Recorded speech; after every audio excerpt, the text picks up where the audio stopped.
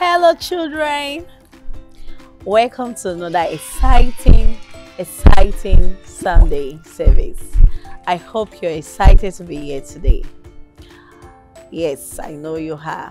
Well, let us quickly go for praise and worship. But before we do that, let us pray.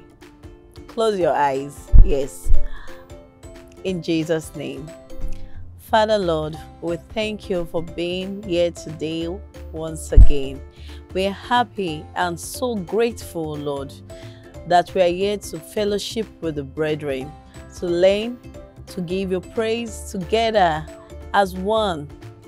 Father Lord, receive all glory, O Lord, as we give you praise and honor you with our dance and lip offering, our thanksgiving, O Lord. Father Lord, even as we go further into the service after now, we are able to learn and do, O Lord, as you teach us. In Jesus' name, amen. Now, put on your dancing shoes. Make sure you dance because I'm going to be dancing. And make sure you sing and clap. Don't sit down. Let us go.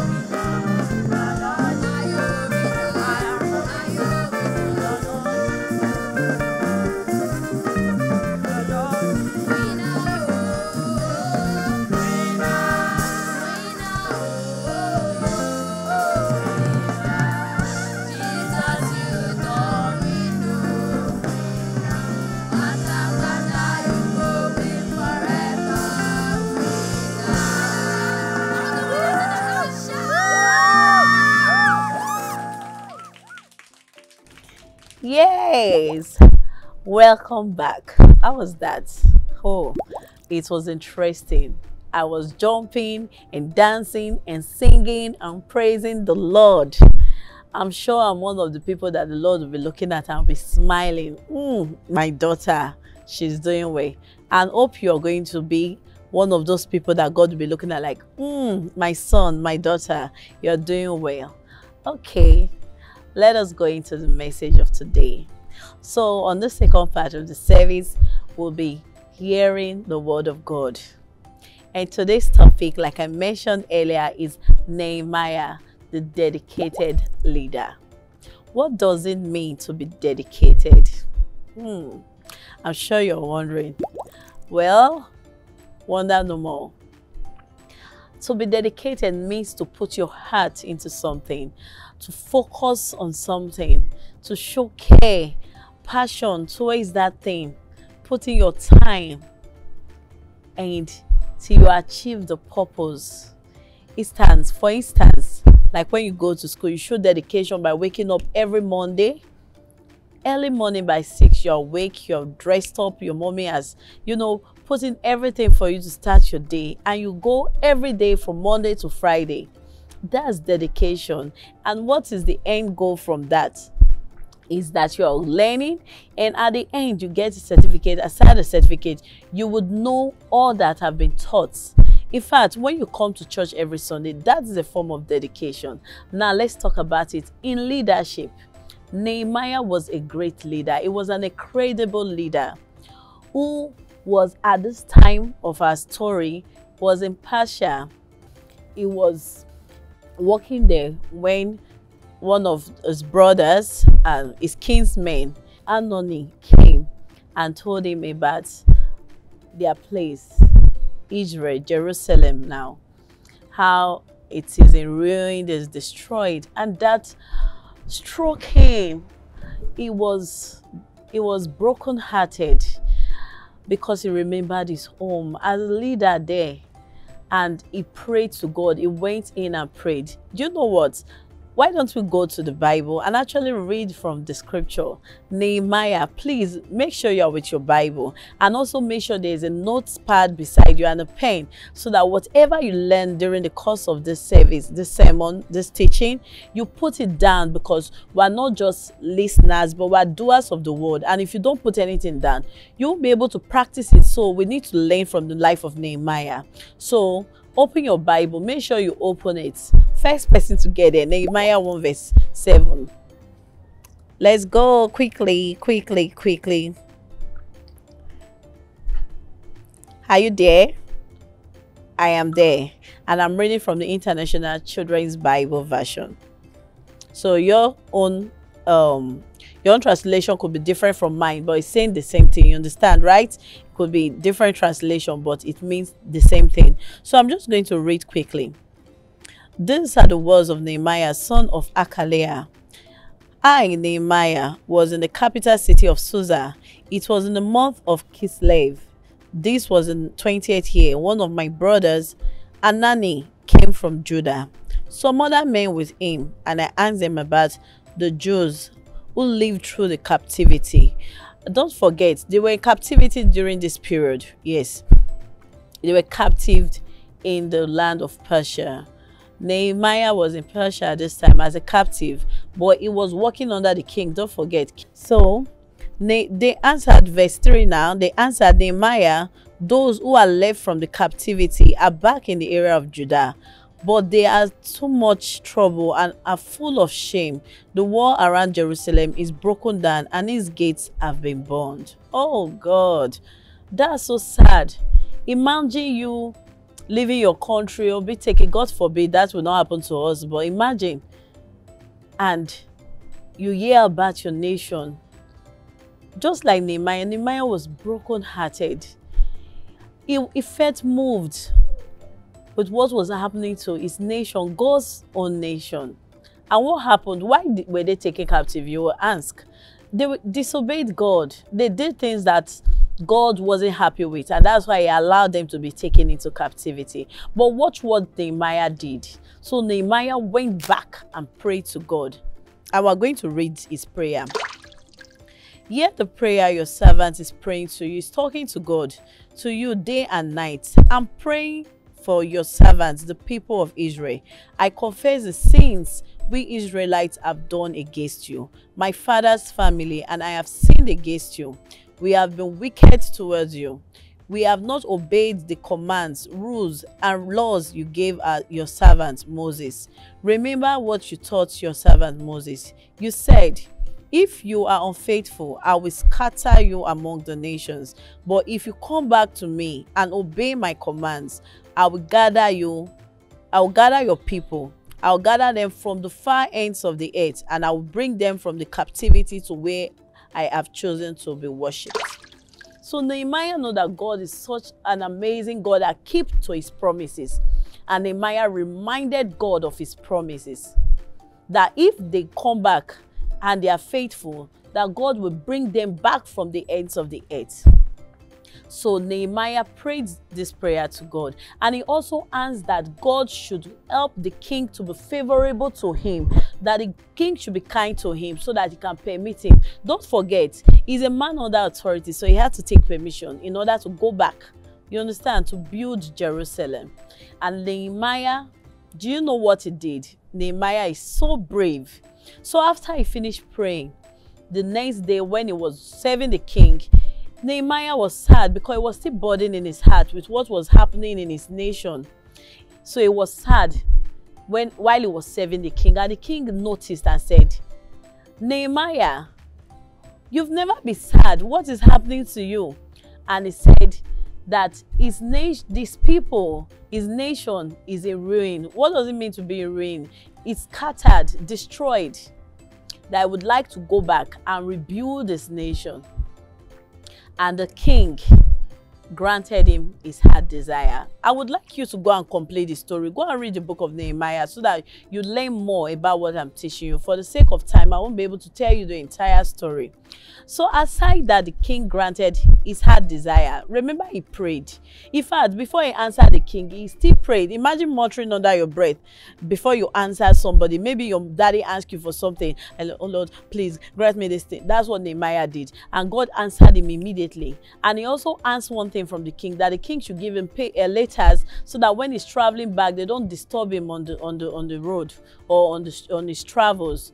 And the king granted him that request. He went back and began to build Jerusalem. And while they were building, there are people that were troublesome, bullies. You've learned about bullying.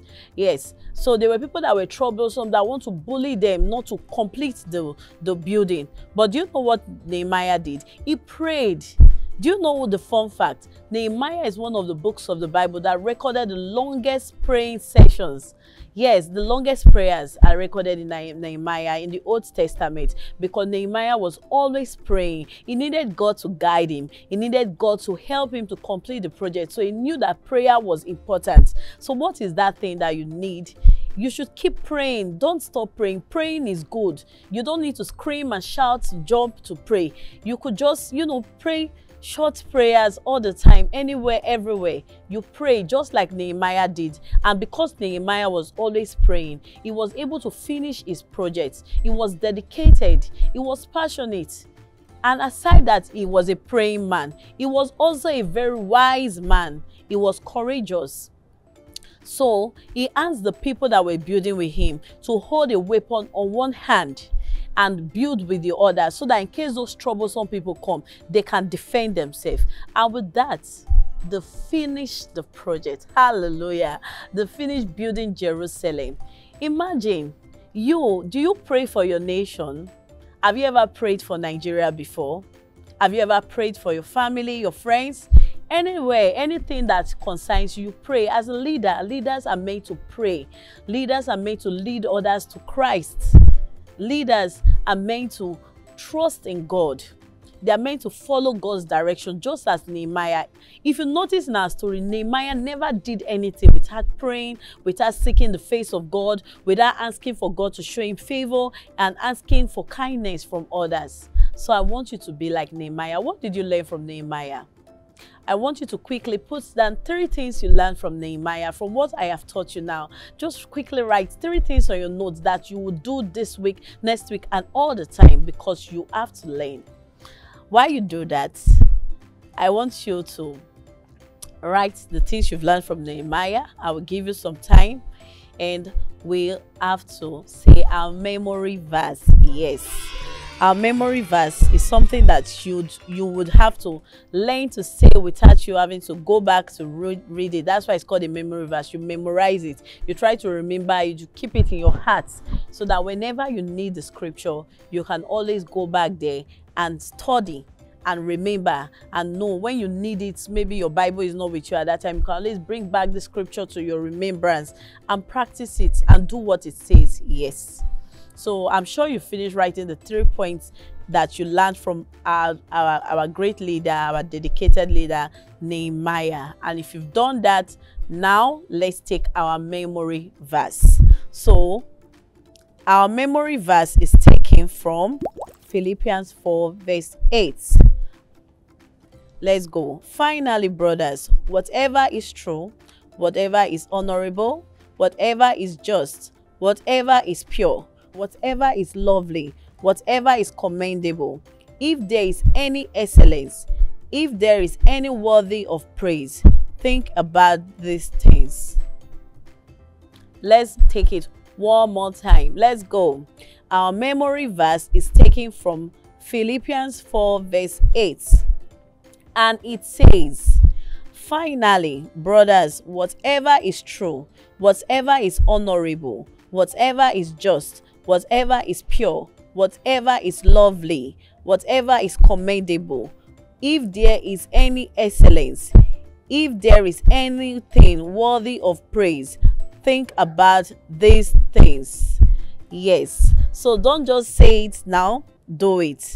Think about whatever is pure. So after now, if you still don't know it, go back to Philippians 4 verse 8 and keep memorizing it till you know it. Now, my dear children, if you desire to be close to God, to encounter Him more, to know Him better, I want you to say this prayer with me to reconnect to God, to know Him better. I want you to call Jesus as your own. So you close your eyes. Just before we take the closing prayer, we'll take this prayer.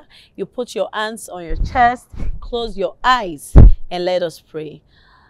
Lord Jesus, I thank you for being my Lord and my Savior. I honor you today, and I call to you to come into my heart. Let the Holy Spirit be made manifest in me.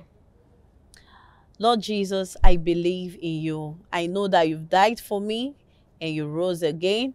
And now you have set me free from sin. I am set free. I am righteous. I am holy because you have given me your life. Thank you, Lord Jesus. In Jesus' name we have prayed. Amen. Now let's say the closing prayer. In Jesus' name. Father, Lord, we thank you for the ones that have reconnected to you, that have accepted you as the Lord and Savior. We thank you, Lord, for the word that we've learned. We thank you, Lord. We thank you for learning about Nehemiah as a dedicated leader. Father, help us not to be doers, not to be hearers of your word only, but doers as well. Help us, O Lord, to be good children, to be great leaders, to lead others to you, to do the right things at the right time, to be passionate. Help us to pray more in the name of Jesus Christ. Thank you, Almighty Father. We give you praise for all you do for us. We are so much grateful. In Jesus' most mighty name, we have prayed and given thanks. Amen. Now the church says what? Amen. All right, children. Till next time, see you.